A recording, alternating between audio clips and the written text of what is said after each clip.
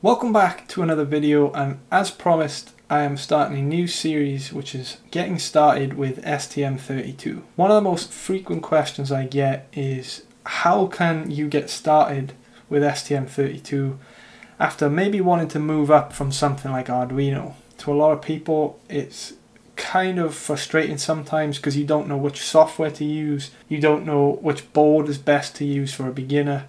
So I'm going to talk about all those things today. This might end up being quite a long video, but I want to cover as much as I can to get you kind of best prepared for development with these boards. So as I kind of mentioned in the introduction to microcontrollers video, for this series I'm going to be using the STM32 Nucleo 64 board. If you are interested in getting this board, I'll leave a link in the description below. And as I said before, this is pretty much the best board you can get if you're a beginner, you're looking to get into this and you kind of want a few more advanced features that this board will provide. This board can actually be programmed via the Arduino IDE as well. You'll notice it has these additional headers on the inside of the regular pins, and that's where you could interface to the exact same pins as something like an Arduino Uno. But we're not going to go near that. We're working with STM32. We want to work with the bare bones of the chip, so that's what we'll be doing. To kind of summarize what I'll show you in this video, I'm going to basically show you how to download and set up all the software that you will need in order to develop for the STM32. I'll also show you a few useful resources and where you can go to download them. What I've actually done here on my own machine is I've uninstalled all the software that I use to develop for STM32, so I'm going to have to re-download it all. I'll walk you through it step by step so that you can follow exactly what I'm doing. And the goal for the end of the video is to have all our software set up. We're going to generate the hardware setup files so that we can program the board, and the end goal is just to be able to flash code to the chip that's going to toggle a little blue LED on the board. So let's jump straight into it. So as I mentioned there, the board I'm going to be using is the STM32 Nucleo 64, and specifically the one with the F401RE chip. These boards do come with slightly different variations of the chip. I recommend you get the same one I have, and as I said, I'll leave a link to that in the description below if you want to purchase the same one. You can pick them up here in the UK between £10 and £15. That might be a little different depending where you live, especially with the current chip shortage. Notice here that I'm on the ST website. This is your go-to place for any kind of resources that you want for the board. So this is the resource page for the Nucleo 64. You can see if we scroll down, we can get some information about the board, some of its features, and lots of stuff. And if we go back to the top, there's a bunch of different tabs as well. So before we get into the software, I'm going to show you a few useful resources that you might need in the future, just so you kind of know where to look for them. So in this case, this is, as I said, the development board page. There is also another page here, which is for the chip itself. So this page contains all the information you'd need for the entire board, right? That includes the debugger, the peripherals around the board, anything to do with the board, right? Whereas this page, STM32 F401RE, that is everything to do with the chip and only the chip. So there are different places for each of the resources, just to make that clear. So let's go back to the page that talks more about the development board. So what I wanted to show you here is if we click on this documentation tab, you can see there's a bunch of different things here that you might find useful. There's user manuals, product specifications, there's a couple of presentations. The one I really wanted to show you was under CAD resources. So in the future, say you enjoy working with STM32 and at some point you want to make a custom PCB similar to the one I've made recently that you might have seen on my Instagram. But basically this is where you find all that information. So we've got the Gerber files here. If you wanted to print your own board, you could go and do that. We've also got the bill of materials for this exact board. So all the components you see, the bill of materials for that is there. And the really useful one here is the schematic pack. So I'm going to go and download that just to show you what it is, and you'll see why it's useful. So let's go ahead and extract that in our downloads folder. And depending on your experience with electronics, you might not be familiar with schematics or what they are. But basically, if we go in here, this will be a Chrome file, PDF. If we zoom out a little bit, this basically represents the schematics for this board. It basically shows you how everything's laid out and how you can replicate it. So if we wanted to take this chip and put it on our own board, we would have to follow the schematic for the different pieces that we need. This part, for example, SWD, that stands for serial wire debug. If we wanted to program a chip that's on a separate board, we need this connection to our ST programmer so that we could flash code to a separate board. And this is a whole other video in itself, which I will be making. So in the future, if you are interested in PCB design and development for STM32, I'll cover that, where we go through the schematics and I'll show you how to design a PCB in Eagle. But again, another video. I just wanted to show you where they are because you will probably find them useful in the future. Now, the next few resources I want to show you are in this other page for the chip itself. So remember, I said this page is generally for the board, and this page is for the chip and everything about the chip. So again, we've got a description here. It describes the chip, what features it has, circuit diagrams. But what we want is to come over to this documentation tab once again. And if we come down, you can see we've got a whole bunch of other documents in here. We've got more specifications, notes, technical notes. There's loads of stuff in here. But the ones that I recommend you download and the ones I use regularly are the reference manual and the programming manual. So let's go into the reference manual. I'll drag these to the end here, and I'll also open the programming manual as well. These just open as a PDF in Chrome, and remember, if you want to download it, you can do that. As I mentioned in the introduction video, these chips are very complex and the documentation for them can be quite long, right? This is 847 pages, and this document covers basically everything about the chip and how to set up the chip. If we go to the table of contents, you can see it talks about everything, right? We've got the system architecture. We've also got power controller. If we go down a little further,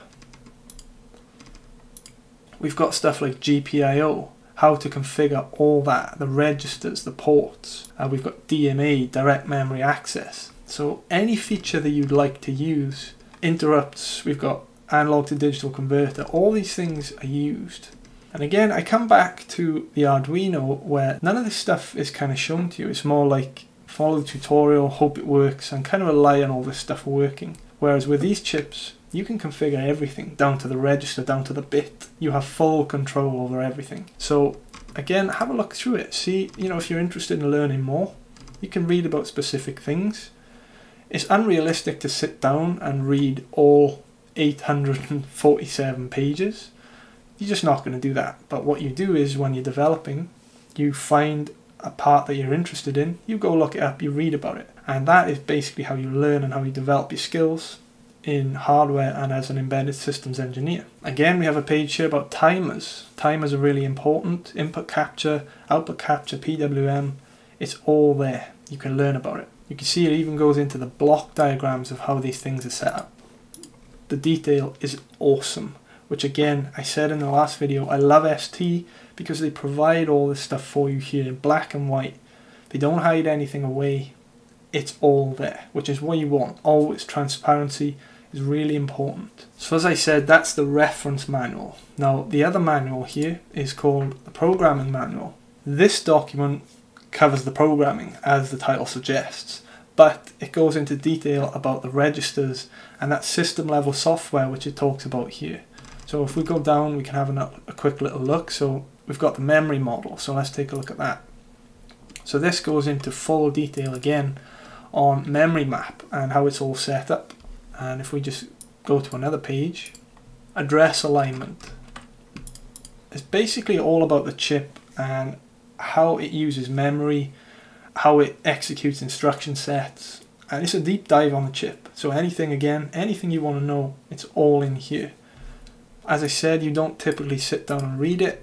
You find something you're interested in and you go ahead and do a bit of research. So as I said, go and download these. They're going to be useful. Save them to your computer safely, and that way you've got them ready to reference, and you also now know where to look if you want to find other resources. And just as a quick example, that's just one board. So if we go here and we type in STM32 F4 Discovery, which is the other board I showed you. Let's search that.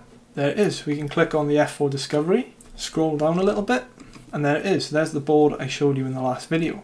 And again, CAD resources, schematic packs. It's all there. So whatever board you use, there's a different page dedicated to that board or that chip. And all the information's there. This has a slightly different programming manual because that board is more advanced, it has more features, more timers, lots more stuff. But as I said, as a beginner, you're just looking to get into STM32, this is the board you want. So now that we've talked about the development board, the manuals, and where you can find all the resources, let's talk about STM32 CubeMX. Now CubeMX is one of the best pieces of software I can pretty much imagine for hardware development. It kind of changed the game in that it made hardware become more of a visual experience in terms of setting up the chip. It used to be that you had to set up all your timers and your registers using just code, and you'd have to reference the manual and literally set the bits, which was time consuming, confusing, and you'd often make mistakes. And it is still that way for a lot of microcontrollers. And that's kind of why, again, I love ST and the STM32 chip, because they've made an effort to kind of make hardware a bit more accessible to everyone, right? The tools are there and it's so easy to use. So as I mentioned briefly there, the CubeMX is used to set up the chip and generate code that we can then modify to perform our own tasks. So the development process kind of happens in two stages. You've got stage one, you set up your hardware, you set up your ports and your timers and all this stuff. Then you generate files that you import into an IDE, and that's where you do your development and your coding. So I'm going to show you that in this video as well towards the end, but I just wanted to show you each of the packages first so that we kind of know what we're going to need. Now I'm also going to briefly cover STM32 Cube IDE here. I'm not going to be using this for this tutorial, mainly because it's based on Eclipse, and my experience with Eclipse is kind of horrible. I don't like it. It makes everything harder than it needs to be. It's buggy.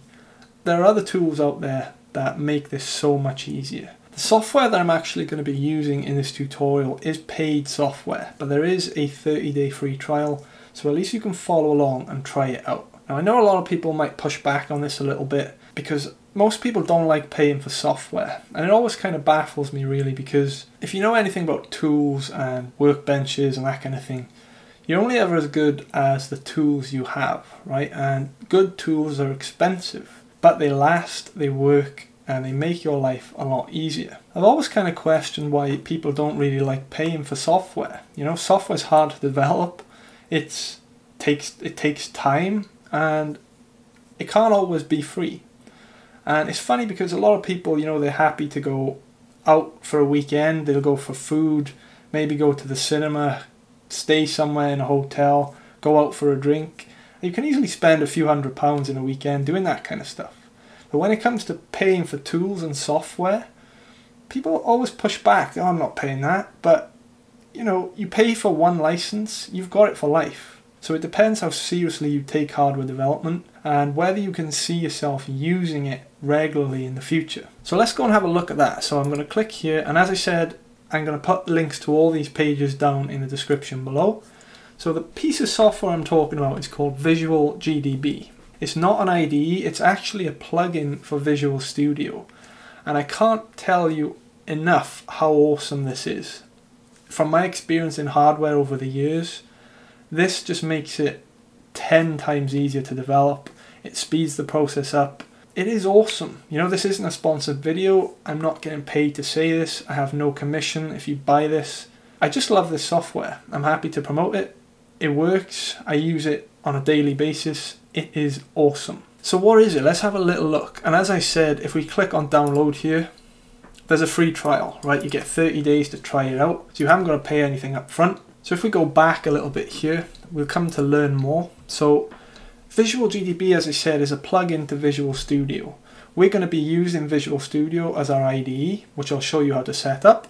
But basically, this is a tool that lets you do a whole bunch of hardware development in Visual Studio. What I love about this is that it handles all the annoying, complicated stuff for you. So as I mentioned with Eclipse, if you're going to use that, oftentimes you could spend 20 minutes setting up your environment before you even flash any code or do any of the fun stuff, right? It's all about setting up file paths, linker scripts, and all that rubbish, which is boring and quite annoying. Whereas this, it does everything for you. It downloads all the tool chains, it downloads all the debugging software, and it just handles the STM32 device packages.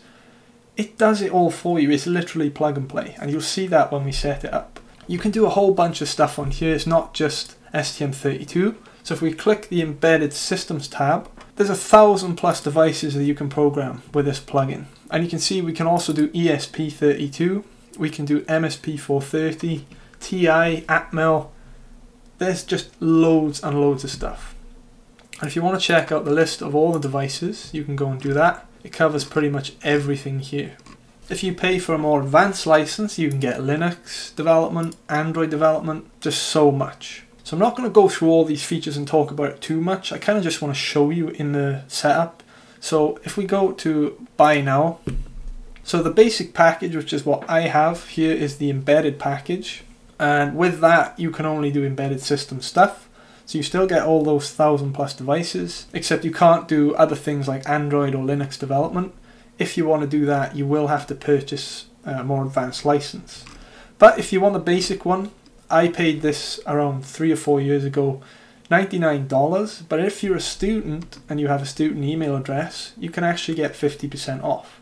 So you could pick this up for $50 or maybe £40 here in the UK, and it's worth it. I promise you, it's really worth it. You know, that's the cost of a PlayStation game or a PC game, whatever.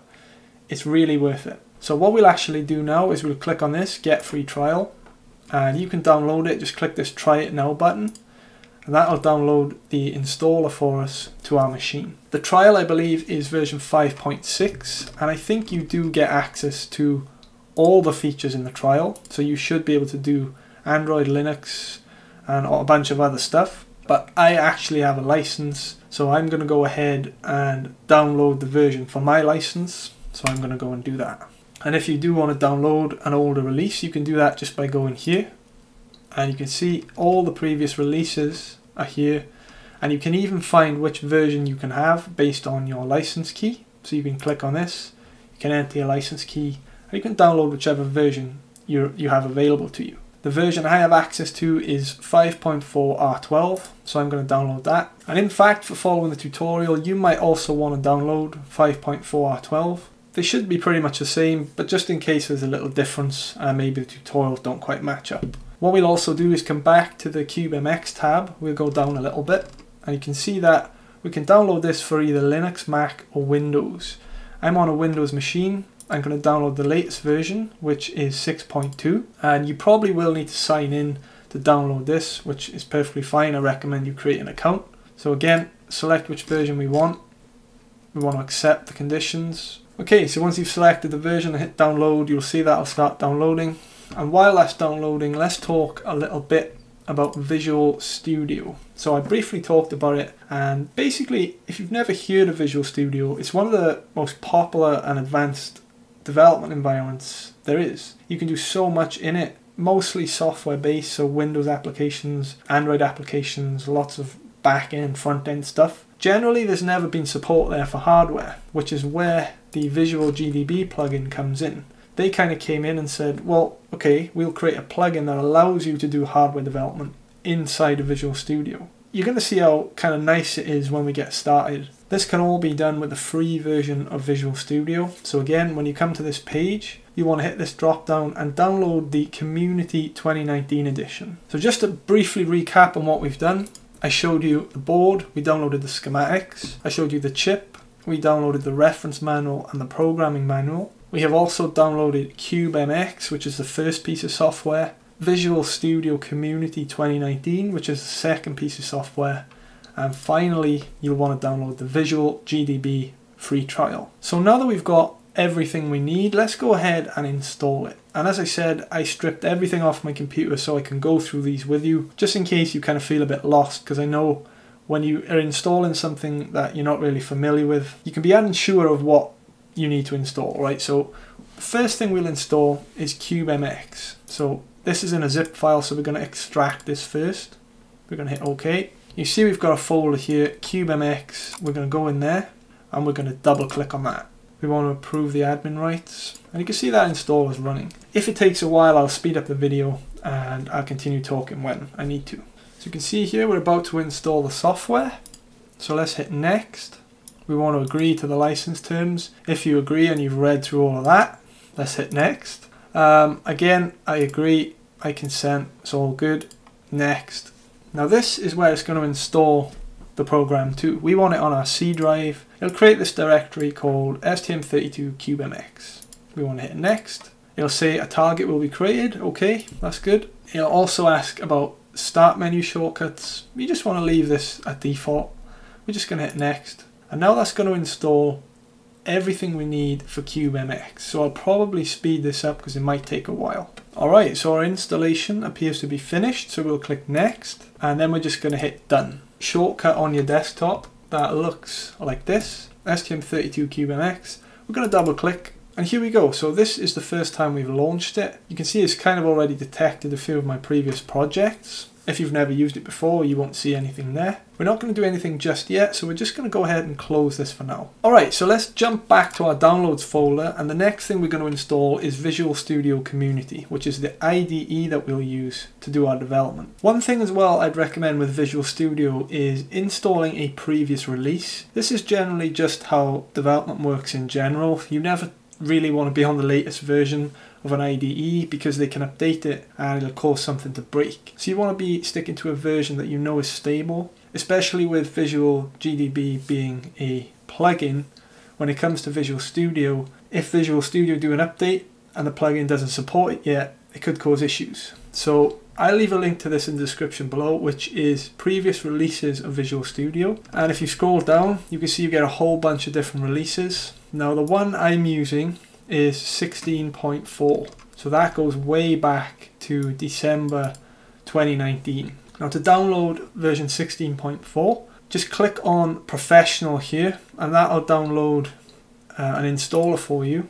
And yes, obviously we want the community version. When you come into the installer, all you have to do is just wait for the menu to pop up. You can see that once we're in the installer, if we just close this menu here, you'll see two tabs here, installed and available. I've already installed the community version, but if you click available, you'll see enterprise, professional and community, and you just want to go and install community. Once the installer launches, you should be greeted with something like this, and you can see there's loads of different things that we can select. Now I don't recommend installing everything here because it's going to take up a ton of storage space and we don't really need all of it. So the things that I do recommend you select are this one here, which is desktop development with C++.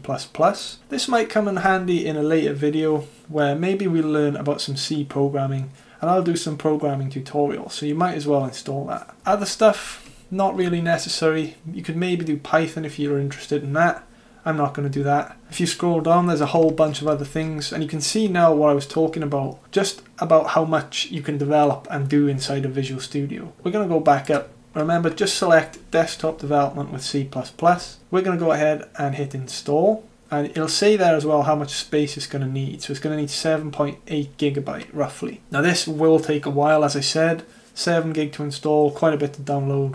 So once again, I'll speed up the video. After completing the installation, it's going to tell you that you need to restart your computer. So I'm going to go ahead and do that now. Alright, so I've restarted the computer and now on my desktop, you can see I've got a shortcut called Visual Studio 2019. If you don't have a shortcut on your desktop, as you'd always do in Windows, just hit the start button, search for Visual, and you'll see Visual Studio in there. And you can just launch it. Now before we go ahead and install Visual GDB, we're going to launch Visual Studio once. So let's go ahead and double click on it, and after that we should be greeted with a window like this, and we're just going to go ahead and continue without code here. This will launch up the development environment like this, and the first thing we're going to do is get rid of this theme. I like the dark theme, so I'm going to go and change that. So let's go up to Tools, Options, and under Environment here where it says General, you'll see color theme blue. We're going to go to dark and hit OK. And that just makes it a bit easier. It's easier on the eyes, and especially if you're going to be staring at the screen for a long time writing code. Okay, so now that we've launched it once, let's go ahead and close it. And the final thing we have to do now is install Visual GDB. So remember, you downloaded a trial. I'm going to install version 5.4, as I said, because I'm going to reactivate my license. But you should be able to just do a free trial. So I'm going to go ahead and double click. Once you've double clicked it, you should be greeted with a setup wizard like this one. So I'm just going to hit next. I'm going to agree to the terms. I'm going to hit next. Quick installation, I recommend, and just hit install. That'll run through this pretty quickly. It might ask you for administrative permission. Just hit yes.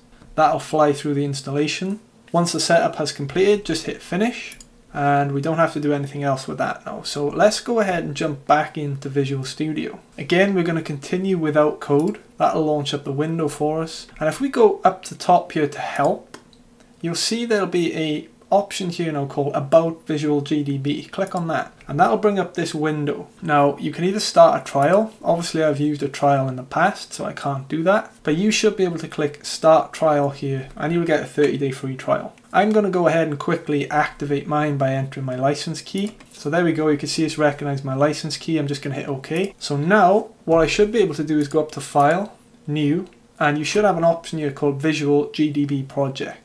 So I'm just going to click on that, and in here we have all those different options that I showed you over on the browser, where we can do Linux, ESP32, embedded projects, embed Arduino, and yeah, you can even do Arduino through this, which is something I forgot to mention. So we're not going to do anything with that yet, so we're going to hit cancel, and once again just minimize Visual Studio. We don't have to close it. So now let's get into the good stuff, right? The stuff you came here for. How can we create a project for our STM32 Nucleo 64 board? And we're going to do that. So let's launch the CubeMX once again. So let's go into there. That should launch up for us, and again we'll be greeted with something like this, which we kind of saw earlier on. So we're going to need to start a new project. And notice here there's a few menus. So you can either start a project using a microprocessor, so the actual chip, you can just filter by the chip, or if you have a board like this one, you can start a project from an ST board. So we're going to click Access to Board Selector. That's going to go ahead and download a few things to get you set up. Just let this run its course, and once it's done you should be greeted with another menu. So that's setup stuff completed, and we've got another window here now. And we're in Board Selector at the top. We've got a bunch of different tabs. We're going to stick in Board Selector. So what we're going to enter in here is Nucleo. I notice we've got a whole bunch of different variants of it, right? We've got the F07, the F1, the F2, the F3. Now remember, ours is the F401RE, and you can always just type this in. So we can do F401RE, and there's that variant of the chip. So we're going to click on that. And what that'll do is it'll filter down to that specific version of the board. So you can see here, this board is the exact board that we've got, and you can see again all the information about the board. You've got the part number, and also what's cool as well is there's docs and resources in here. So kind of like I showed you before on the website, you can get access to that stuff in here as well. So once we've selected the correct board, we want to hit Start Project.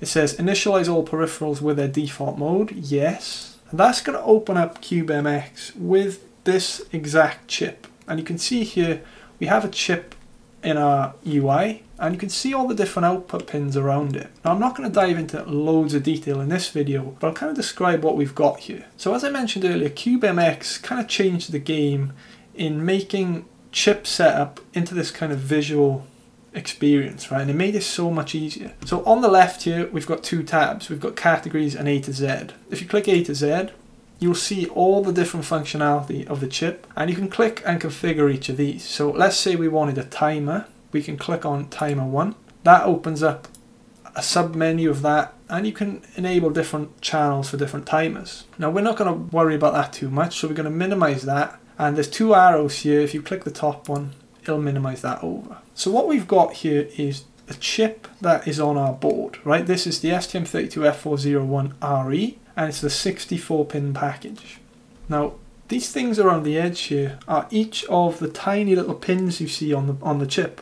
So what we can do is we can configure each of these pins to be inputs, outputs, PWM, everything. So if we just click on one of these pins, PC9 for example, we've got a bunch of options here. We can set this to be a GPIO input, an output, an analog input. You can set it to be an external interrupt, and you've got all this flexibility over what pins you want to use. And again, this is something I really like about STs. They just make it easier for you. So as I said, we're going to be flashing the board with some code that's going to flash our little green LED here. This pin here, PA5, that is going to be our green LED, and that's already connected up on the nucleo board because we're using a default project for this board. So this is essentially like a baseline project where we can toggle an LED and then add stuff of our own. One thing you'll want to make sure of, which should already be set up, is if we click on sys here, we click on this button to extend that tab,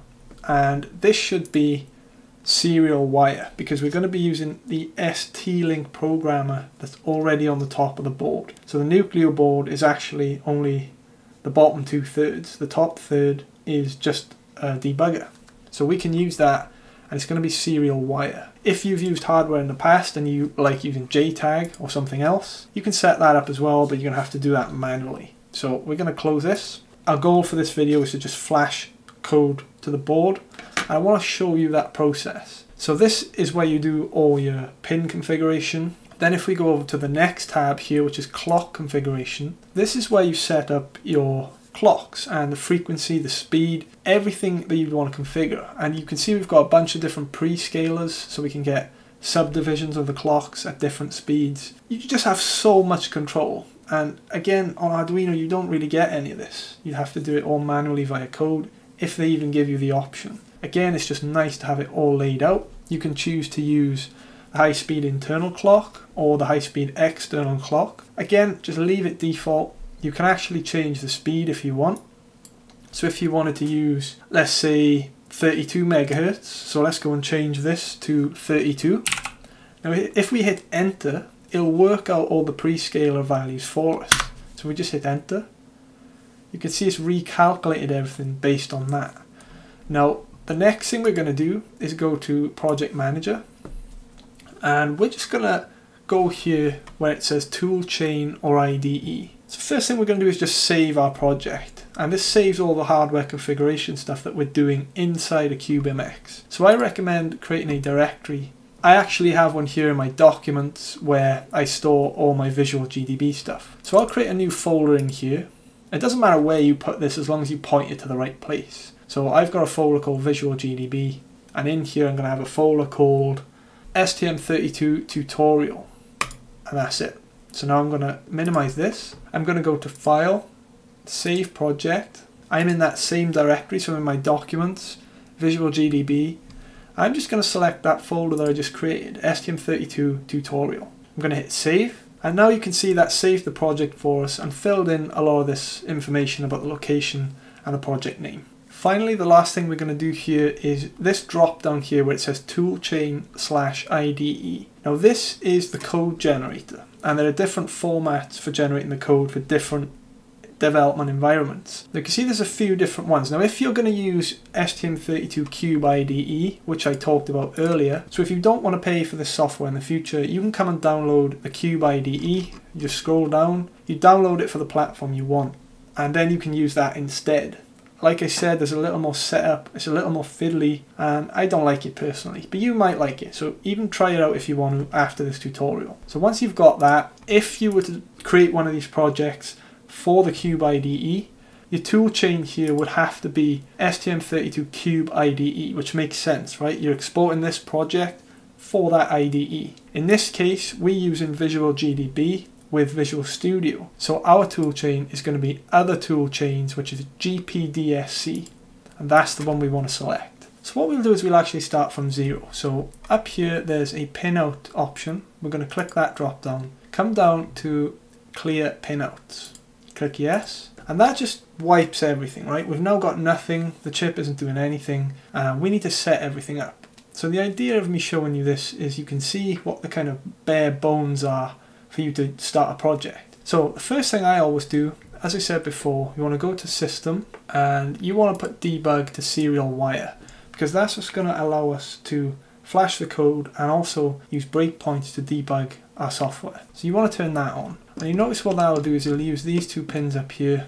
We've got serial wire clock and serial wire data input output. So that's what we'll need to start with. Then the only thing we really need from there is to come to RCC. We're going to go to high speed clock, and we're going to use crystal ceramic resonator. And that's basically our oscillator for our microcontroller to keep time. Now this does have an internal and an external oscillator. You can use either. We're just going to go for the high speed external for now, and we're going to leave that as it is. And that's basically it. That is the bare minimum of what you need to get the chip up and running. You've got a clock source, you've got a way for debugging and flashing the chip, and that's it. Everything else is up to you, and you can define your input output for what devices you want to communicate with. Now we still want to be able to flash that little LED, so I'm going to go ahead and add that in just like it was before. So we're going to come down here to PA5, we're going to set this up as a GPIO output, and if we right click on that, we can go to enter user label and we can rename it. So we're going to call it LED, and that way you can easily keep track of which pins or which ports are related to which hardware. So we know that this port instantly is that LED. We know that this instantly is to do with the serial wire debug. And you can rename all these as well if you want to, but generally they're named pretty well. So from here we've made our changes. Remember, we're still in the same project, we didn't create a new one. So remember, in our CC here we chose to use our high speed external. So we need to reflect that in the clock configuration as well. So in here we need to select we've got our input frequency here. We need to select our high speed external, which we'll do. And then up here on the system clock mux, we also want to select high speed external. That's going to be a default of 8 MHz, which is fine. So then from there we're just going to go to generate our code. That'll generate the files for us, and we should see a message saying that it's been completed. There we go, we hit close. Now let's go back to Visual Studio. And remember, we've got an empty workspace. If you load it back up, remember to click continue without code, and that gets you to this. Now let's go ahead and import what we just generated into Visual Studio. So let's go to our Windows directory. Let's go into that STM32 tutorial folder, and you'll see there's a bunch of stuff in here, right? We've got these two folders. We've got core, and in here is an include and a source, and we've got drivers. And this is basically all the stuff that the chip needs in order to run all the libraries, tons and tons of stuff in here. If we go into the drivers, you'll see everything's in here. We've got ADC, we've got DMA, I2C, SPI, real-time clock, SPI, loads and loads of stuff. That is just, those files you don't need to worry about. Those are just the low-level libraries that it calls, kind of under the hood. You don't need to mess with those. I just want you to understand that this is the stuff that it generates that you don't really want to mess with, right? If you want to change something in the hardware, you do that here in CubeMX. So don't generate your code, then go into one of these files and add some code or change something, because when we regenerate the project later on, those files will be wiped as standard. And I'll explain that a little bit later. We've got our file directory here, but let's go back to Visual Studio. And this is where we now need to integrate what we've just generated with Visual Studio. So we're going to go to File, New, Visual GDB Project. We're going to select Embedded Project Wizard, and we're going to select the location. We're going to click Browse, click this directory. Now for our directory, what I'm going to do is select the exact same directory I created before for the CubeMX project. So remember, I'm in my documents, Visual GDB, and we created that folder, STM32 tutorial. So I'm just going to select that and hit OK. Hit OK again. That'll update our location. Now I'm going to give the project a name. I'm going to call it STM32 tutorial, and I'm going to hit add. Now that'll open up a new window again. Now this is going to walk us through what type of project we want to create, right? So we're going to leave most of this default. It does most of it for you. But the one thing we're going to change is down here, we need to click on this that says automatically import a project in a different format. So remember in CubeMX where we generated a other toolchain, GPDSC, well that now comes into play here because we need to import that type of project. And you'll see when we click that, we've got a bunch of other options, and we're going to select import an existing STM32 CubeMX project in the GPDSC format. So we click on that. It's going to ask us to select that file. We click on this little folder button. We then go into our documents, into our directory here, STM32 tutorial, which we created. And you'll see a folder in there that has the extension on it, GPDSC. And it's the same name that we gave our project. So in this case, STM32 tutorial.gpdsc. You want to click on that and then click open. And you'll see that'll update that for us. Then we're just going to click next, and in here this is where we select our device. Now because we generated the code through CubeMX, it already knows what device we're looking for, right? We've got STM32 F401RE, but if you're using a different device, you can just filter and search for a different device. But obviously we want to use the device that we're using, that makes sense. So we're just going to leave that as it is. Now make sure your tool chain up here, it should be default. As I said, Visual GDB handles all this for you. So in something like Eclipse, you'd have to go and download the tool chain separately and then link the tool chain, and then you'd have to link the linker script and add all these directories manually. Whereas here it's just done. It just does it for you. So again, we want to make sure our device is correct. F401RE, that's fine. And we're just going to go ahead and click next. Now that's going to go and check that all the code compiles and that there's no errors. And it's going to ask us what we want to debug using. Now, if your board isn't plugged in like mine, it's just going to be empty, right? No device is found. There are other debug methods you can use. If you click on this, these might be familiar to some of you if you've used them before. OpenOCD, JLink, PyOCD. And if you want to use JLink with these boards, you have to flash the board with a flashing program also provided by ST that just changes it from ST-Link to JLink. But we're not going to use JLink. It doesn't make sense when we've already got an ST programmer built on the board. So again, come back to USB devices. Now what we're going to do is plug in our STM32 nucleo board. Notice when we plug it in, immediately here we have a USB device available that says ST-Link v2.1. So we're going to click on that. And now we have a debugger attached to our chip, which is already on the board. And we've told Visual GDB that that's what we're going to be using to both flash the code and also debug. And again, you leave all this as standard. You don't have to mess with it. We can just hit finish.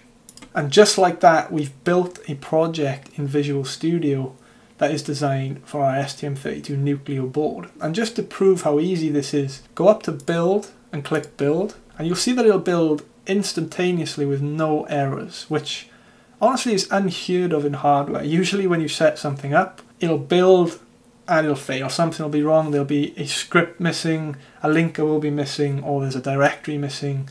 Something will go wrong. You saw how easy that was, and again this justifies why I recommend purchasing this software, because it just takes the hassle away, right? You get to get on with the fun stuff without worrying about directories and linker scripts and all that rubbish, right? We just want to start, get into it, set up our hardware, set up our software, and crack on with it, and that's what we're going to do. So let's have a look at how we access our code files and which ones we need to worry about. So we've generated the project, we've built the project. You can see here, build 1 succeeded, 0 failed, 0 up to date, 0 skipped. That means that we could flash the code to the board with no errors, and it should run.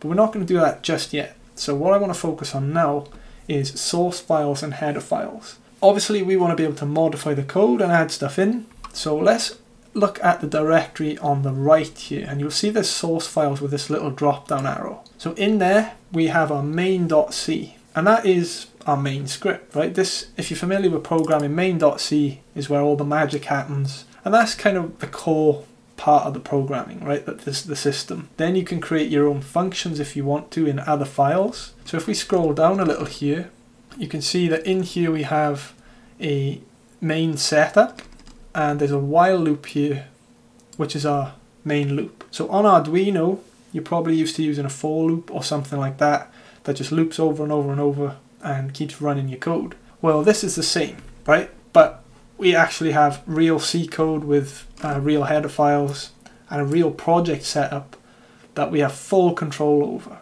So if you've just come from Arduino, you might look at this and be a little bit intimidated. You might think, I don't know what any of this means, there's loads of lines, loads of comments.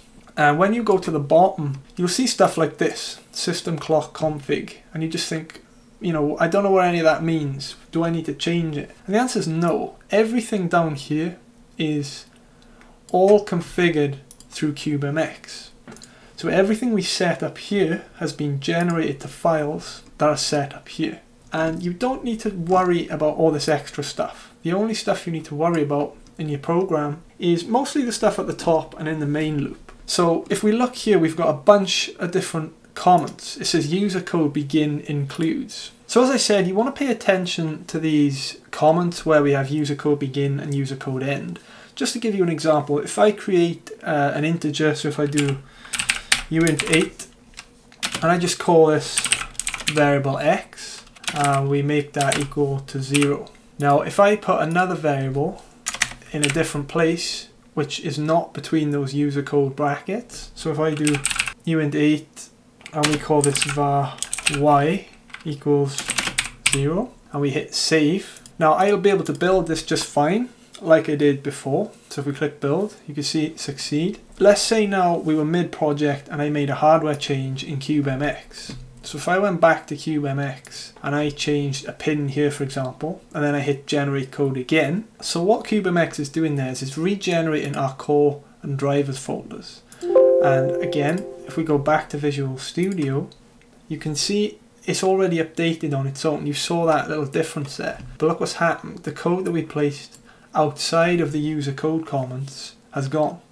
And the code that we placed inside it is still there. So it's important to follow these guides when you're developing, because when you make a change like I just showed you and regenerate the files, the code will be deleted if you're not following these practices. So as I said, we're not going to get too deep in this video. I just wanted to show you how to set everything up. So now that we know where we can create our variables like you would on Arduino, you can also create function prototypes there as well, or functions, and you can also add your header files up here. So there's another folder called header files, and in there you've got main.h, and if you declare a function, for example, you can then add your prototypes in here so that our code knows what it's doing. But as I said, don't worry too much about what's in here. This is all just initialization stuff. We've got our main, we're doing initialization inside our main.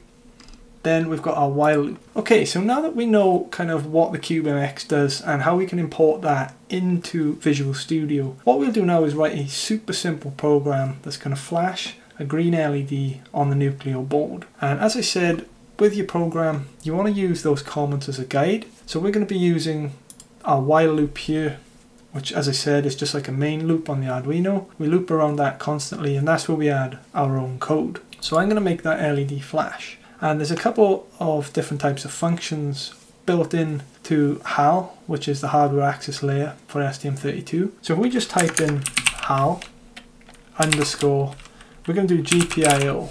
Now you can see here what I talked about before with Visual GDB. You get this IntelliSense, which is suggesting functions for us to use to toggle GPIO. So in this case, we want to toggle pin. Now we need to give it the port that we created for that pin. So if we go back to CubeMX, we know that we created that LED on port A, so we've got PA5, so it's port A, pin 5. So we're going to come back, and we're just going to type in GPIO A, and then the pin will be GPIO underscore pin 5, the semicolon. And now that should compile for us. So if we go to build solution, that builds, but of course, this is just going to toggle it on so fast that it'll look like it's always on. So we need to add a little delay. So underneath we will do HAL underscore delay, and we'll make this 500 milliseconds. And this is going to be a blocking approach, which is not good practice, but that's something we'll cover in another video. You never really want to use hard delays like this in a while loop, but as I said, we'll get on to that stuff. So now what this should do is toggle this GPIO output, which is our LED, every 500 milliseconds. So as I said, let's go up to build solution, and then we want to deploy code to the board, hitting that Visual GDB debugger button. So let's flash the code. You'll see across the bottom the flasher will work, and if we take a look at the board, you should see that green LED blinking every 500 milliseconds. And there we go. We've just written a first program for our STM32 Nucleo 64 board. And it wasn't that difficult, was it? It was quite straightforward once you kind of know what you're doing and what all these tools actually do. So if we stop debugging now by hitting the stop button, let's do that a little bit quicker. Let's make it blink every 250 milliseconds. So we just change that value, deploy our code once again, and now you should see the LED blinking even quicker. And there we go, you can see it blinking every 250 milliseconds. So that's basically it for this video. That's where I wanted to leave this one. I wanted to show you how you can install everything, how you can get a basic program flashed to the board, and just getting you to understand that workflow and the process you go through in setting up the hardware in CubeMX, generating the files, importing those files, and then writing your own code in Visual Studio with a Visual GDB plugin. So that's it for this one. I hope you found it useful. If you've got any questions, which I'm sure a few of you have, please leave them in the comments below. The next video, we're probably going to take a look at debugging a little bit more, just so you can kind of get your head around that. And we'll also dig a bit deeper into the code as well, just to familiarize you with this Visual GDB and Visual Studio. Special thank you to my website members who help support the channel and make it easier for me to keep making videos like this and supporting my actual projects. Their support is massively appreciated. Thank you. As always, thanks for watching. I hope you learned something, and I'll see you in the next video.